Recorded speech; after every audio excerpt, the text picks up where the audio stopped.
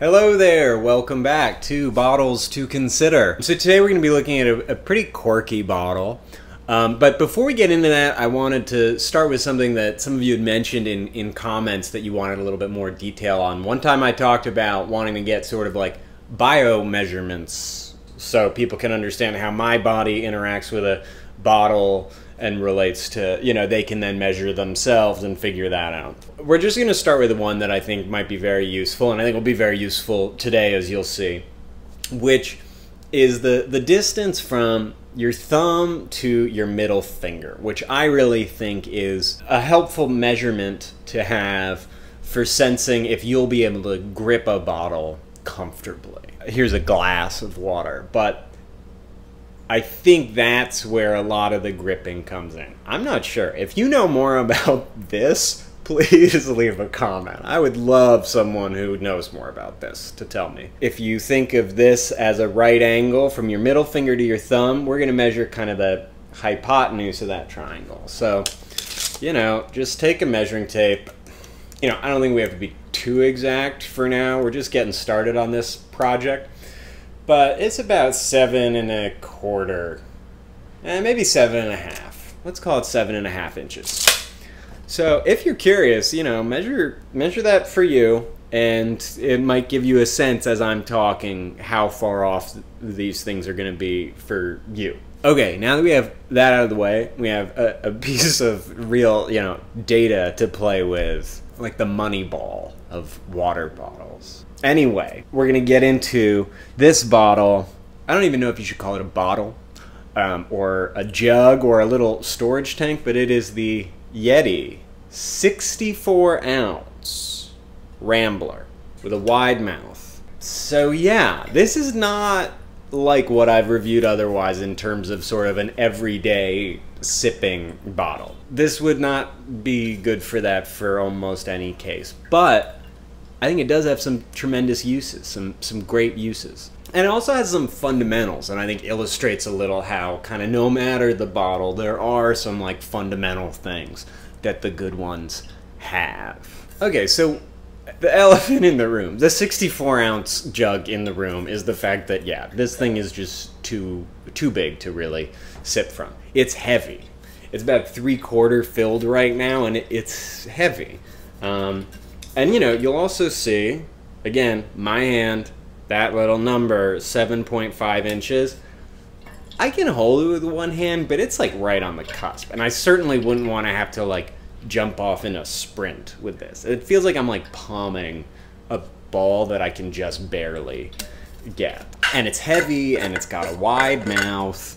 Drinking from it is kind of a little much. But, you know, its weaknesses are its strengths. It holds a lot of water. I drink more water than this in a day, but many people don't, and you can get by on this. So I think where this comes in a lot of value is if you are going to be in some situation where you're maybe not near an easy source of like running drinking water, but you want a lot of water, especially if you want it kept at a temperature, which is a very nice luxury. Some of the ads for bottles like this, I feel like, show people who are like rock climbing, and that makes sense. You're kind of out somewhere, isolated, and maybe you bring one other little bottle to sip from, but instead of having to bring, you know, 5 water bottles, you can bring one little one that's comfortable to sip from, and then this is kind of just like your storage vat of water. In that case I mentioned also just then, it makes sense because if you're going like climbing, you're also probably driving because you're bringing gear, so this is just more gear.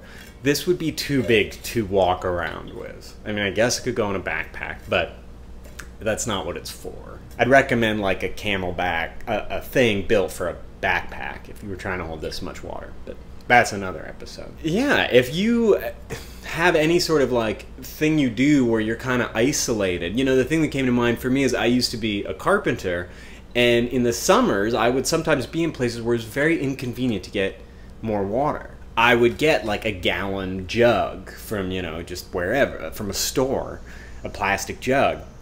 And it was like, if nothing else, I knew I had my water for the day. And I would usually drink it because it was just easier, depending on where I was, to sip from that. and it just sat in a car. And this would have been a huge upgrade from that. For a few reasons. One, it's leak proof. Two, it would stay this temperature. I mean, I love the thought. Just thinking back to when I did that kind of thing, like, oh my goodness, if I could fill this with like icy cold water to have all day, that'd be amazing. Likewise, if you're going on like a long road trip through a sort of rural area, you know, more and more places have like bottle filling kind of stations or water fountains, but a lot of places still don't. And this might just be easier. Maybe you have like a water filter at your house and you prefer that to like filling it up in the sink of a bathroom of a gas station. Or, you know, maybe it's also just more cost effective and like less, you know, physically wasteful than relying on just buying bottles at gas stations over and over. So for a bunch of different reasons, this could be a nice thing to have on like a road trip. I think it does open up the question then if you'd want something like this or like a large thing with a spigot. But you know, at this price point, $65 for 64 ounces of totally insulated, sealed water, I mean, that's pretty good. You know, maybe you don't use it every day, but a few times a month you're going on some sort of adventure, and this thing is really nice to have.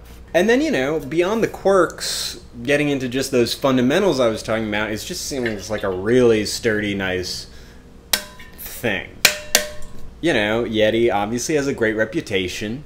I've been happy with Yeti products I've used. It seems totally leak proof. I really like the stainless steel, and you know, this has been sitting on and off in the back of trucks and cars and has been getting scratched up, but seems just like pretty heavy duty. Leak proof, insulated, sort of resistant to scratches. I think these are all like fundamentals of good water bottles that regardless of the size, you know, it's just interesting to see the things that stay the same. One thing to note, these bottles now, I think, are exclusively sold with what I want to say is called a chug cap.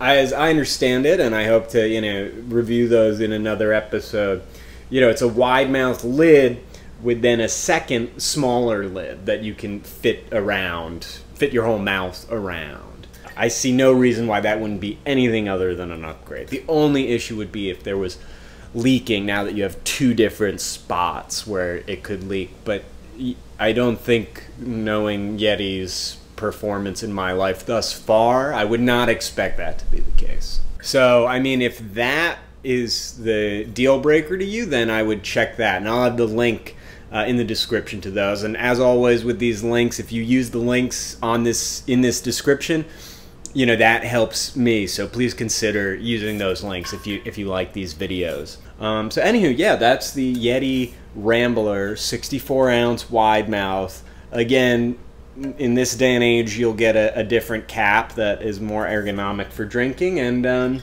hope you enjoyed learning a little bit about this one. And let me know in the comments what you think, and if you'd like some more bio measurements. Or how those worked out for you. All right, thanks. Till next time.